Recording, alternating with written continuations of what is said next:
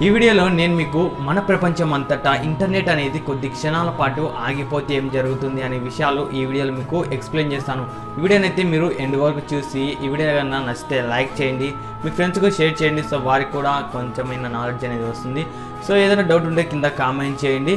So నేను చెప్పిన point చూస్తే మీరు చాలా ఆశ్చర్యపోతారు. సో అందుకని వీడియోనైతే లాస్ట్ చూడండి, చాలా ఇంట్రెస్టింగ్గా ఉంటుంది. సో ఇంకా లేట్ చేయకుండా వీడియోనైతే స్టార్ట్ చేద్దాం.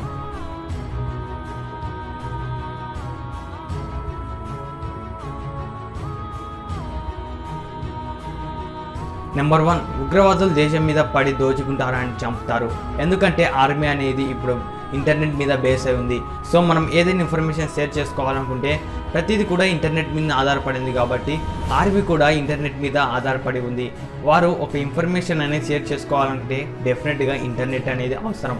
సో ఇంటర్నెట్ లేకపోతే వాళ్ళ ఇన్ఫర్మేషన్ అనేది ఇంకో చోటికి ట్రాన్స్ఫర్ చేయలేరు. సో దానివల్ల ఉగ్రవాదులు అనేది రావడానికి ఈజీ అవుతుంది. సో దీని ద్వారా చాలా వరకు ప్రాణ నష్టాలు అయితే జరుగుతాయి. ఇప్పుడు ప్రతి ఎలక్ట్రానిక్ అంటే ఆర్మీ వాళ్ళ దగ్గర ఉన్న ప్రతి ఎలక్ట్రానిక్ కూడా ఇంటర్నెట్ మీద బేస్ అయింది. అంటే ఏఐ మీద బేస్ అయింది. ఏఐ అంటే ఆర్టిఫిషియల్ ఇంటెలిజెంట్. మన ఆధీనం లేకుండా ఆటోమేటిక్గా దానికైతే చేసుకుపోయేదాన్ని ఆర్టిఫిషియల్ ఇంటెలిజెంట్ అంటారు. సో ఇప్పుడు అక్కడ ఉన్న సీసీ కెమెరాస్ అండ్ డ్రోన్స్ ఇవన్నీ కూడా ఏఐ మీద ఉన్నాయి. సో ఏఐ పనిచేయాలంటే ఇంటర్నెట్ ఉండాలి. ఇంటర్నెట్ లేకపోతే ఇవన్నీ కూడా పనిచేయవు. కాబట్టి సో ఆర్మీ వాళ్ళకి అనేది 50% సపోర్ట్ అనేది పోతుంది. నెంబర్ 2 వచ్చి గాల్లో ఉన్న విమానాలు అండ్ హెలికాప్టర్స్ ఢీకొని యాక్సిడెంట్స్ అవుతుంటాయి. ఎందుకంటే సడన్గా మనకు ఇంటర్నెట్ అనేది ఆగిపోవడం వల్ల వారికి ఇన్ఫర్మేషన్ అనేది వెళ్ళదు. అంటే ఇప్పుడు ప్రెసెంట్ ఎయిర్పోర్ట్స్ ద్వారా కంట్రోల్ రూమ్ ద్వారా వాళ్ళకి ఇన్స్ట్రక్షన్స్ చేస్తుంటారు, ఇంత హైట్లో వెళ్ళండి అని. సో ఇంత హైట్ ఇంత స్పీడ్తో వెళ్తేనే వారు ఇంకొక విమానం అండ్ హెలికాప్టర్స్కు క్రాష్ కాకుండా ఉంటాయి.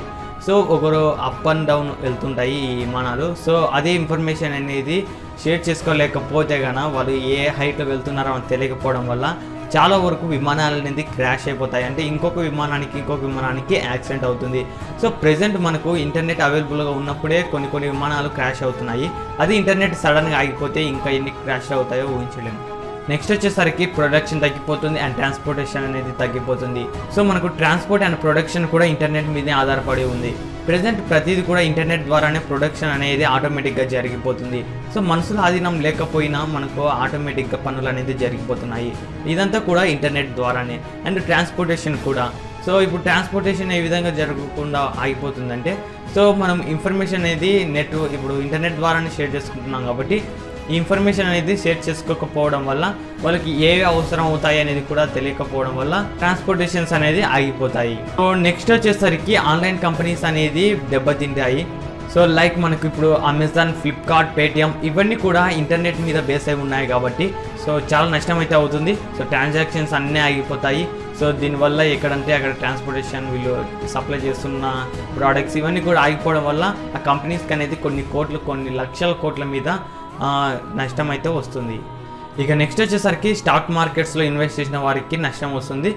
వాళ్ళు స్టాక్ మార్కెట్ వచ్చేసరికి మనీ అనేది ఇన్వెస్ట్ చేస్తారు. సో కొన్ని కంపెనీస్ ఉంటాయి. సో ఆ కంపెనీస్ మీద వీళ్ళు ఇన్వెస్ట్ చేస్తారు.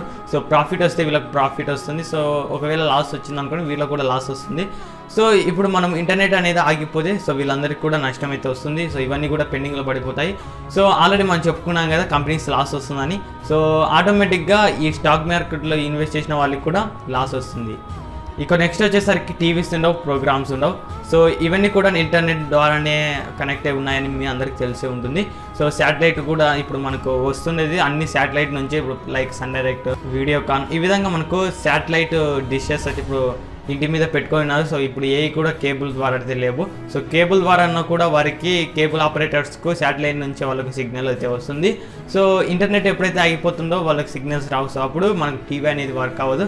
అండ్ ప్రోగ్రామ్స్ కూడా ప్రొడ్యూస్ చేసుకోవడానికి వాళ్ళకి ఇంటర్నెట్ ఉండదు. సో వాళ్ళు ఇంటర్నెట్ ద్వారానే కూడా వాళ్ళు ఈ షూటింగ్ అనేది చేసేది అండ్ ఎడిటింగ్ కూడా అండ్ పబ్లిష్ కూడా ఇంటర్నెట్ ద్వారానే. ఇక నెక్స్ట్ వచ్చేసరికి మనం ఫోన్స్ అండ్ కంప్యూటర్స్తో ఏం చేయలేం. సో అన్ని పక్కనే వేయాల్సిందే. సో ఇంటర్నెట్ ఉంటేనే మనం ఇవన్నీ కూడా చేయగలం. ఇంటర్నెట్ లేకపోతే ఏవి కూడా చేయలేము. ఇక నెక్స్ట్ వచ్చేసరికి ఎలక్ట్రానిక్స్ ఏవి కూడా మన కంట్రోల్ అయితే ఉండవు. ప్రతిదీ కూడా ఇంటర్నెట్ మీద బేస్ అయి ఉన్నాయి కాబట్టి మన కంట్రోల్ అయితే ఉండవు. సో మెయిన్గా చెప్పుకోవాలంటే ఫ్యాక్టరీస్లోని మిషన్స్ అండ్ దాంట్లో కెమికల్ రియాక్షన్స్ అనేవి లీక్ అయిపోతాయి. ఆల్రెడీ మనకు ఆంధ్రప్రదేశ్లో అనేది జరిగింది. సో ఈ విధంగానే మనకు పెద్ద పెద్ద ఫ్యాక్టరీస్ అయితే ఉన్నాయి. సో ఇవన్నీ కూడా కెమికల్ రియాక్షన్స్ వల్ల మన ప్రపంచం మొత్తం కెమికల్తో నిండిపోతుంది. ఈ విధంగా మనం అందరం చనిపోతాము.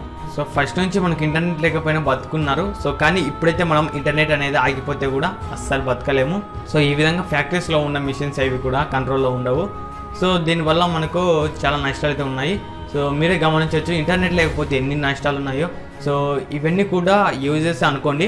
సో యూజెస్ను నేను నష్టాలుగా చేసేసాను.